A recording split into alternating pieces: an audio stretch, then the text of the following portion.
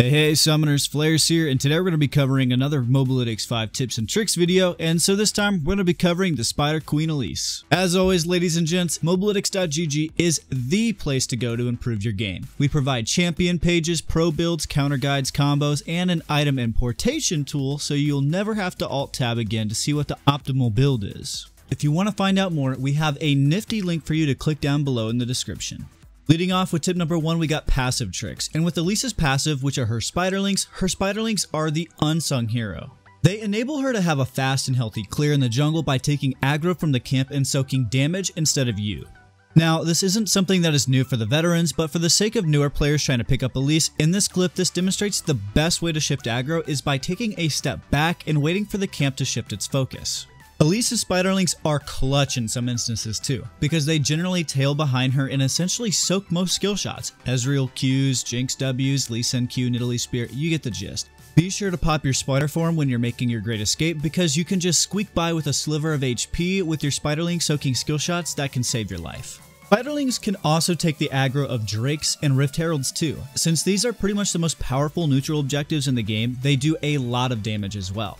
Rift Herald and Dragons will always aggro the nearest enemy. Elise's spider form attack range is 125 units, and her spiderling's range is 100. So as long as you are at the maximum range for your auto attacks, Dragons or Rift Herald will aggro your spiderlings. This also means that Elise can now plow through Ocean and Cloud Drakes because they don't have splash damage, while with Rift Herald, Fire, and Mountain Dragons, there is this extra step you need to take in order to be efficient. In this clip, you can see that the step I'm talking about for Fire and Mountain Dragon is bouncing aggro, meaning that you need to take a shot and then let your spiderlings tank, and then repeat the process. For Shelly, you'll want to start the fight in human form, then switch to spider form and Q after it charges. Your spiderlings will jump into attack range, and then you'll want to kite away to your maximum attack range to ensure you aren't tanking. From there, it should be really easy to proc the Eye of the Herald, just be sure to dodge its sweeping attack.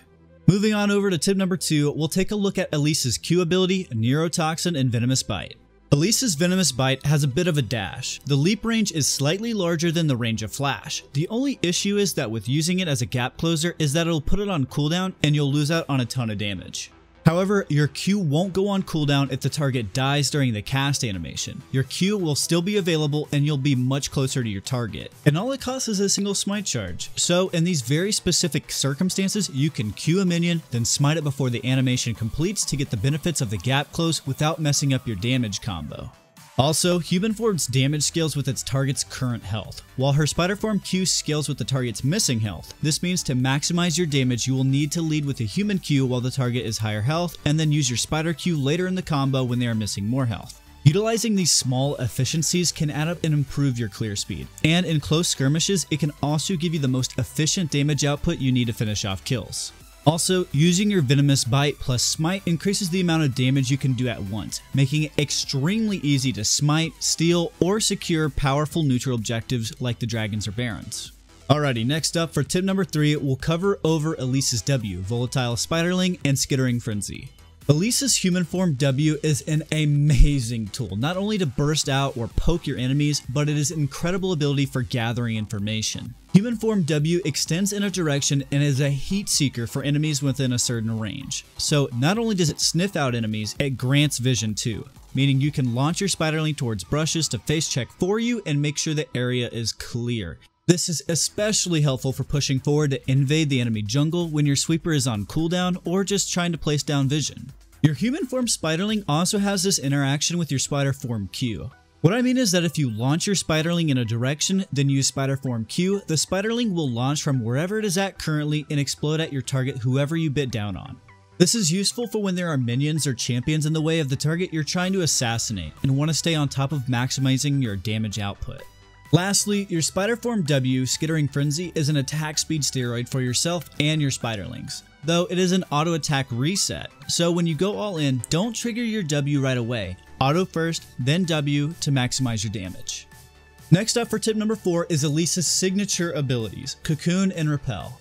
Leading off with Elise's Human Form E, Cocoon, there aren't really many tricks, but there are some pretty handy flash combos that you should learn.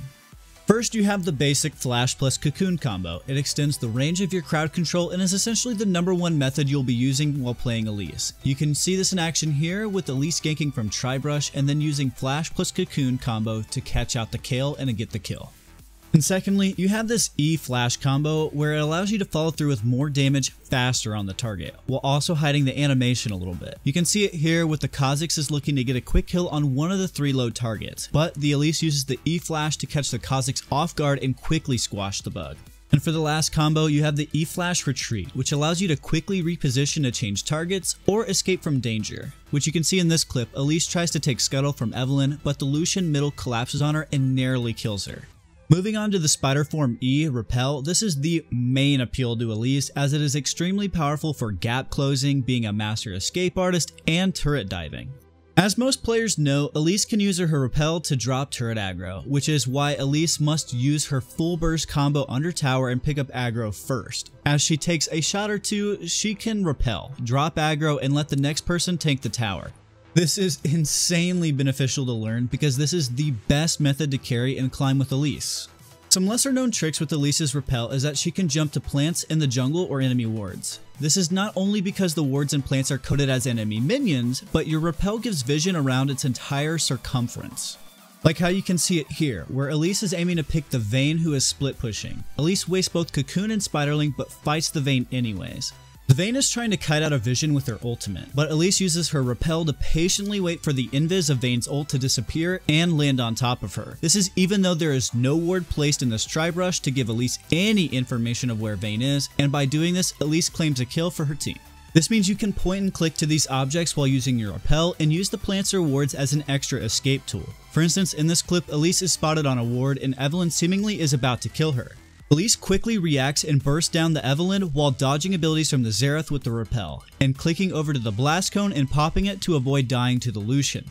Also, you can utilize Dragons, Rift Heralds, and Baron, and even plants to avoid certain vision spots and rotate for ganks or counter ganks much quicker.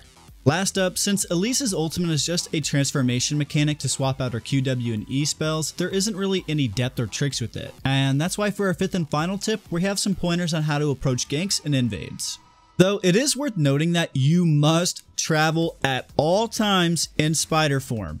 Spider Form increases your move speed by 25. That is actually a massive amount of speed boost. At level 1, your move speed is 330. In Spider Form, it's 355. That is insane difference. That is one of the highest base move speeds in the game so long as you are in Spider Form. This increase allows you to zoom around the map much quicker and get into places for ganks, invades, counter ganks, and even just clearing much faster than most of your opponents.